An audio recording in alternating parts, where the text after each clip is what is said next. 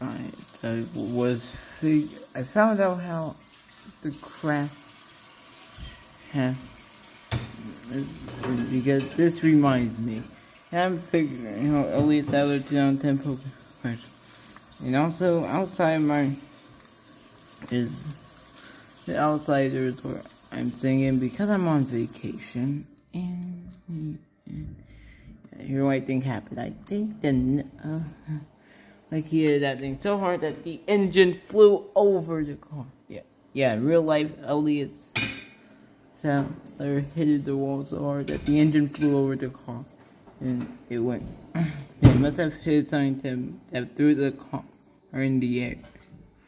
Then a point where ground. The back end was up in the air, but 2 wheels are.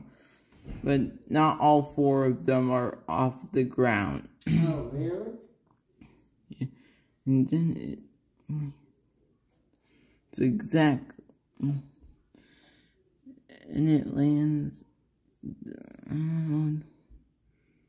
Then it dug up some dirt.